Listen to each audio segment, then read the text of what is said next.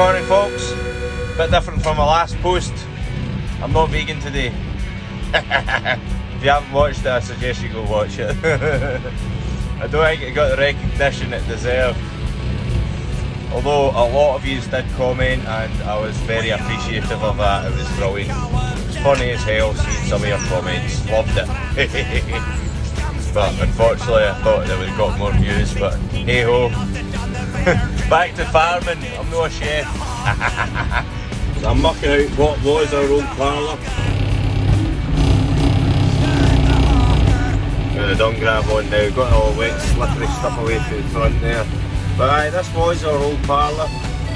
I could just mind it getting used. I was about 12 I think when we stopped using this parlour and moved on to the new one up the top. In 2007 we put the new one in. Even then it was second hand from somewhere in England. This was an 8-a-side herringbone parlour.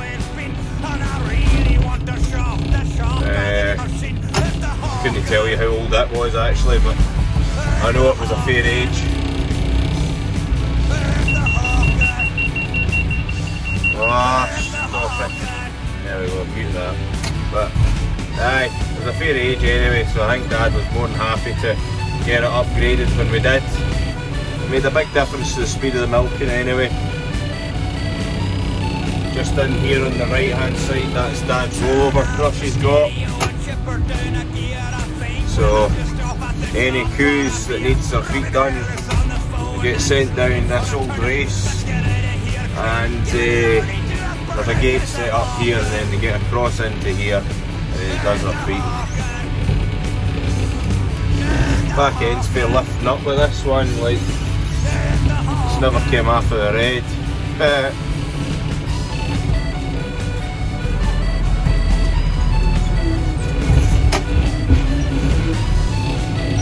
So the coos used to come round, so there's two gates there that would come round to there and then right round to, and the back of the slats are there.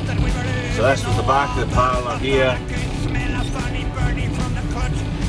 and then the further up we go, it goes into where the parlour was, and then once we stopped milking in here it got filled in with rubble and then some concrete over the top of it so we could put it into straw.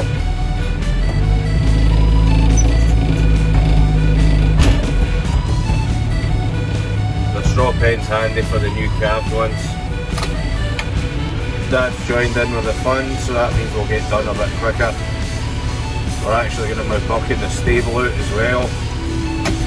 And after this one's done, a busy morning with the forklifts. Guess what this grab's full of? That's right, a vegan's hopes and dreams. Sorry, a vegan activist's hopes and dreams. A load of dung.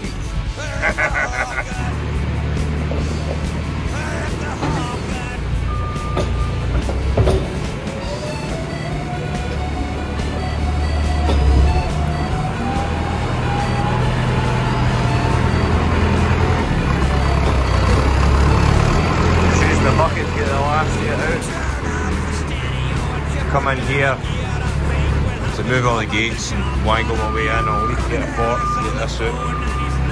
So this bit in here used to be the bullpen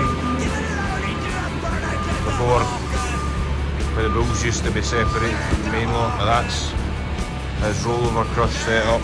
Just opens this gate and lets them in here, and away they go. And then you put them back in the main lot after. That's all the sides forked out now, looking a lot better. He's just getting the elastic with a bucket. Far easier to scrape up with a bucket than a fork. Than the dung grab, so. Aye, getting there. Guess it'll be easier to see now, so. Down here was the back of the parlour, the gates weren't there. And so I suppose these two gates would have been round and there would have been a gate to the wall at the back. So you'd scrape all the parlour all the Q shite down the slats up there, and you can just see the rise there, so that's where the fresh concrete got laid, and then the whole of the parlour was in the middle there. There used to be feeders, the H-beams that crossed over, the feeding would have been up there, and the feeders were all along the sides of the walls. But that was a while ago. Right, that's that done and bedded, so now we have to bring a stable ground into this pen and get it mucked out and all. Hopefully that doesn't take too long, because I'm quite hungry. Lunch time's coming.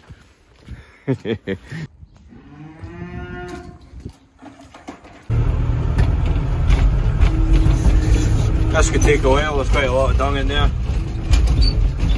That's the old cart shed on the left.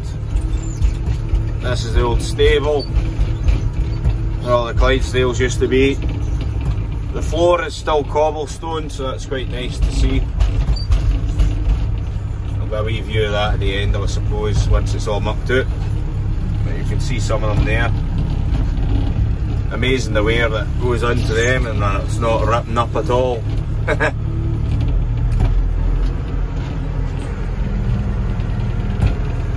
Old shed still in use. Not its purpose, but it still works. Getting there now with it. You'll see a daft wee ladder there on the right there, it goes right up to the loft, that's the old hay loft. There the wee 135. Just opposite that, so they're up, just directly up there. There's a door, and that's where we used to put the escalator, and then you'd fling all the wee bales on it and put them up above this, and that was where all the wee square bales of haylage were stored at one time. But Dad minds a lot of them getting stored in the barn. That was well before me, but I can just mind it, the escalator going up to that wee bit there through the door. It was never up there right enough, but that's what used to get done. Here they come. Freshly bedded pen for yous.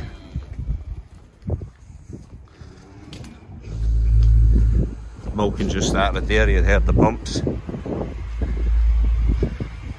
How much is that dog in the window?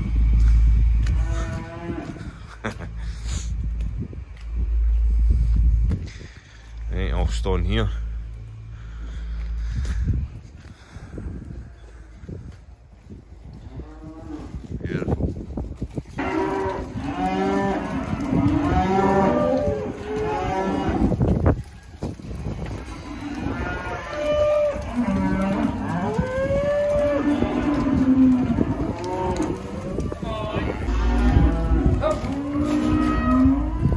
Here. Come on.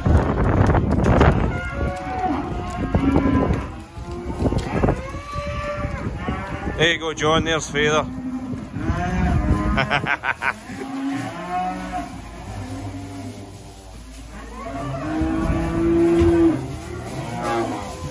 Today is Monday. Now all the mucking out's done. It's time to bed up. These cubicles are ready to be bedded, all nice fresh lime. Maybe one day these blue cubicles will be cubicles like the other side, but not at the moment. At the moment I'm just kicking these scrapers to make sure they're going the right way, so I can shove them with the scraper tractor. This scraper's needing sorted. The flaps are staying up when they go back forward, so you have to stand on them to make them work. You know, stand on the flaps to shove them down if they're coming forward. Just needing a wee metal plate underneath it to raise the scraper up, and then that'll mean that that'll give it enough room to allow it to drop. It's just wear and tear, eh?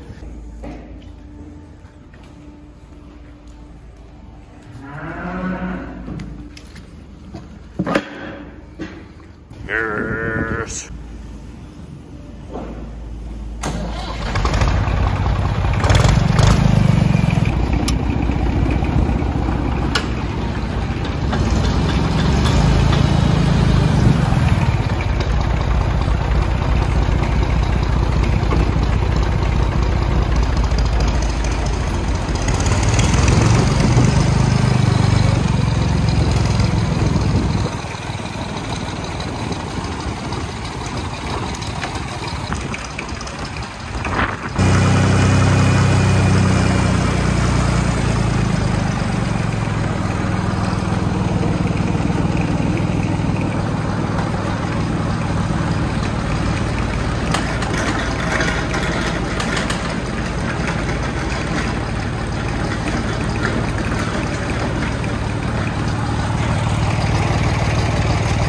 Dad can bed this one up first. That scraper should be near enough at the back by the time he's bedded this. So that'll give him plenty of time.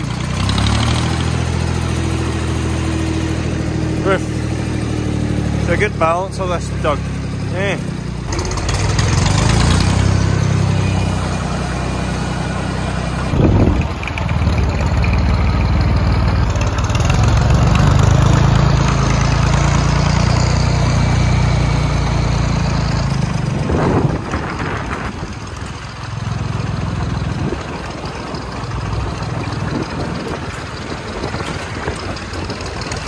Hey, these guys have all settled down, happily munching away in the straw. I think they've fed up dancing now, or maybe not. What are you saying? Right, all I need to give them now is a bale of haylage. Keep them growing, you know. Keep them fed. Aye. Now that's our idea for a barrier at the end, just a couple of, well, a ring feeder split in half.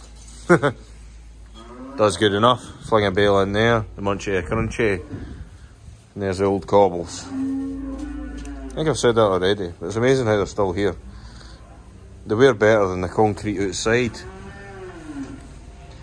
Right, so all that's left to do outside is now scraping up and catching all this dung that's been dropping off the forklifts everywhere. Hey. So I hope you all enjoyed that today, guys. See you all next time, I suppose.